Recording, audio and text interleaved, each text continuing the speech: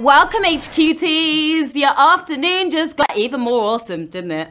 First off, I've got breaking news for you. Despite their crazy chemistry on stage at the Oscars, Lady Gaga and Bradley Cooper are not, I repeat, not in love. Friend of the show Jimmy Kimmel got to the bottom of things. He asked Gaga about the intimate moment and she said it was all just for show. But Bradley still looked pretty goo-goo over Gaga, right? I'll tell you something, HQTs. Find yourself someone who looks at you like that, acting or not.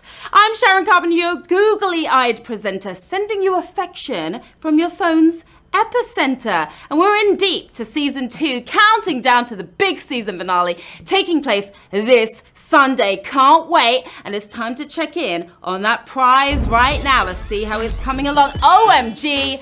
It now stands at $121,044. Nothing shallow about that massive pot of cash, that's for sure. Remember, you've only got a few more days to level up. For every point earned by players, the prize will get even bigger until the season finale. So stay tuned to find out just how high it's going to go. This is how you win points, by answering questions correctly and sharing to social from the HQ app. Those points help you reach levels. Leveling up gives you free passes. A free pass keeps you in the game, even when you get a question wrong. The higher your level, the more free passes you have. Have any of you made it to level 10 yet? Let me know in the chat right now, because if you hit level 10, it means you only have to answer a couple of questions right to win HQ for the rest of the season. Easy peasy after that. Today, you are playing for $2,500, enough to fill any void that you've got. It's a nice chunk of change right there. Plus, for each point you earn today, we're gonna multiply it by not 2, but by 3. Yeah, we're feeling super generous. That's sure to help you level up in the game today. Now keep an eye out for those special point multipliers happening all week long. And remember, this season we're giving away even more bucks than we did the last time. So you better be ready for Sunday's big finale. It's going to be absolutely epic. Extra lives. They're awesome and can keep you around. You can buy one right now if you see it on your screen. An extra life means even when you get a question wrong, you can still play. If you play HQ 5 days in a row, you will score one for free. Use it on any round aside from the final one, round 12. Not gonna work. Now, tonight, we're taking a journey to Gondor and Mordor. The Eye of Sauron is watching you, so make sure you join us for Lord of the Rings trivia. Going to be quite the adventure, I promise you that. See you at 9 p.m. Eastern tonight. Exciting stuff. Okay, it's about that time to take to the stage and show us how much you really love trivia. We're off the deep end, so let's dive right in. It's time to get to the quizzing. Here we go with Q1. What is a common place for keeping money? Piggy bank, monkey slide, zebra pit. Depends how long you want to keep it, I guess. You really want to hold on to it. If you keep your cash in the zebra pit, you can say bye-bye to those bucks. You don't want to know what goes on in there, so store it in a piggy bank instead to be on the safe side. 184,000 if you're hoping to make it to the bank today. Those poor piggies, they have a hard life. If they don't end up as bacon, they're smashed to smithereens for money. Q2, which of these words rhymes with pot? Trap, tart, wrapped. Who's got the rhyming skills here? Maybe drop 16 bars for us. Hope you didn't go for trap because that was one. Chocolate, treacle, or goat cheese, please. Pot, of course, rhymes with tart. That wasn't too difficult. 181,000 of you with the sweet answer there. Not sour. We had fun with wordplay here. Trap is part backwards and wrapped is an anagram of part. It means completely fascinated, like you are with me. Admit it. Q3. Which of these metals is strongly attracted to magnets? Sodium, iron, aluminum, or aluminium as we'd say in the UK. We're all strongly attracted to Jason Momoa. Those who tap sodium are about to feel pretty salty right now, getting rid of the creases here. Let's iron it out. Iron is the answer that we were looking for, and you flattened that one. 157,000 of you did. This metal is so magnetic that lots of magnets are made out of it. Even the Earth's magnetic field owes itself to the massive amounts of iron on the planets. Interesting stuff. Q4. The newest trailer for a film in what superhero franchise features the character Jean Grey? X-Men, Avengers, Incredibles. It's a really awesome trailer. No relation to Macy Gray here, by the way. We're not quite sure whether Jean is a goodie or a baddie, but either way, she's pretty damn cool. Can't wait for the Dark Phoenix to rise. It's the X-Men, the latest X-Men movie coming soon. 118,000 of you did not get X'd out there. Lost about 50,000 or over 60,000. Now, don't let the name fool you. The X-Men have plenty of women involved, including badass Jean. Moving on to Q5. Who is this performer? Let's get on home before we run out of gas. Now you can't get me. No, baby, you can't get me. Who is that legend right there? Is it Bo Diddley, Chuck Berry, Little Richard? Singing skills and dancing skills. All three are legends. He was a pioneer of rock and roll. While he was rocking, his knees were knocking. Doing the duck walk is Chuck Berry. That's who that was right then. You're rocking and rolling onwards to the next round. If you got that correct, 144,000 of you are.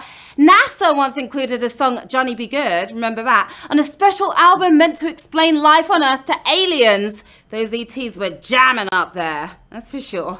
Q6. Which Nintendo game was designed to be used with the Power Glove accessory Track and Field 2? Bad Street Brawler, Rad Racer. One glove, you don't get two. Rad Racer was too fast for its time.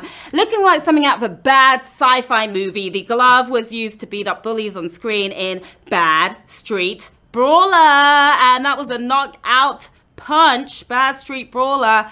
The answer we were looking for here, 93,000. If you knew that, that was a pretty brutal question. As for accolades, Bad Street Brawler lives up to its name and was listed as one of the 20 worst games ever.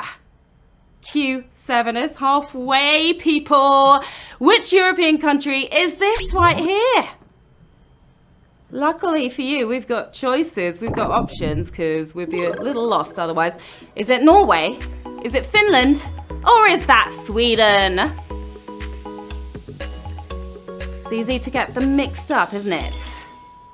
How well do you know your Nordic nations? If you went for Norway, you went the wrong way, I'm afraid, because it's Sweden. Sweden is the answer, and that was a brutal question. 68,000 if you made it through, though. Now, there's an easy way to remember the geography. NSF, Norway, Sweden, and then Finland. But was that left to right or right to left again? Oops. Moving on to Q8. An eye for an eye, a tooth for a tooth first appeared in what ancient legal code? Code of Hammurabi, Quran, Talmud.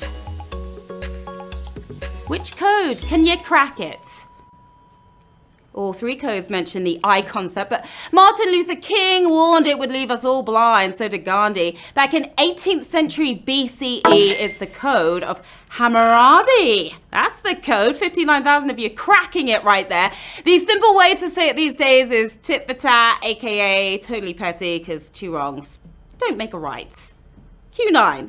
In the early 2000s, fans of what team got together to blow up in infamous baseball? Chicago Cubs, Florida Marlins, New York Mets. Taking things a little too far here, these fans. Baseball memorabilia is usually preserved, but not this time. The cursed ball they blame for a loss to the Marlins is the Chicago Cubs, Chi-Town, baby. 37,000 of you are balling right now. The ball was exploded, it was boiled, distilled, and shredded to spaghetti, and the Cubs have been on a winning streak ever since. Well, they got one at least. Q10. This font's name comes from the Latin name for where? You recognize this font? Right here, I hope so. Is it the Latin name for Germany, Switzerland, or Scotland? You got to identify the font first and then do the rest. Sort of a two-parter here. If you have one font, you have a billion versions of it. Add serif and sans serif and I am done already. This one is Helvetica, the Latin for Switzerland. Yeah, who's skiing onwards? 25,244 of you are. Well done. Helvetica is considered a neo-grotesque design. Huh, I thought it looked kind of nice myself. The penultimate round is Q11. The idea that highly advanced technology is indistinguishable from magic is named for what author? Ray Bradbury, Arthur C. Clarke, or Isaac Asimov? Arthur C. Clarke, not author. Putting a lit cigarette through your shirt without burning a hole. Now that's magic, but to some, so are smartphones and self-driving cars. Arthur C. Clarke is the author that we were looking for here. And 16,000 of you absolutely nailed it. Centuries back, all our gadgets would have seemed magical under Clarke's law, but nowadays you should know better. Get out the magic wand, because we are conjuring up the final round with 16,386 players left in the game, another 3,000 using extra lives to get back in. We've got $2,500 in the bag today waiting to be won. Go for it, players. It's Q12. What classic Aerosmith single was partially inspired by a Mel Brooks movie? Walk This Way, Dude Looks Like a Lady, Back in the Saddle. The legendary Aerosmith. These words were a popular pun used in movies dating back to the 30s. The song helped Aerosmith go mainstream in the 70s and was covered by Run DMC in the 80s, inspired by a scene in Young Frankenstein with Gene Wilder and Marty Feldman. Walk this way. This way. Yeah, he told me to walk this way for the win. We've got 10,069 winners. You smashed it.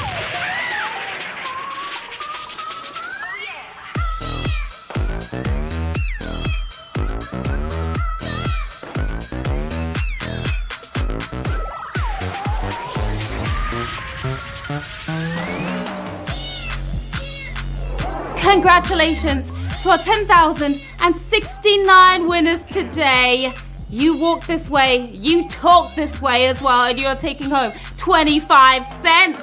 Yes, you are. We've got Costa at 10.27. Lovely couple right there. Look at this HQT right here. Tay Lindsay. Oh, so sweet. Alex Watsy. What to you? Jay-Z Arch as well. Well done to all of you, and you scored a lot of points as well, all of you did playing this game, so well done. Congratulations, HQTs. There was nothing but love in this game. You came, you played, you totally slayed. I'm Sharon Carpenter. Here's where you can find me on the socials as usual. Stop by, let me know how you did today. Don't be shy. Say hi.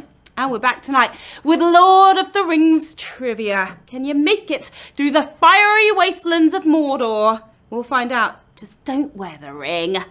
See you in a few, HQTs. Bye.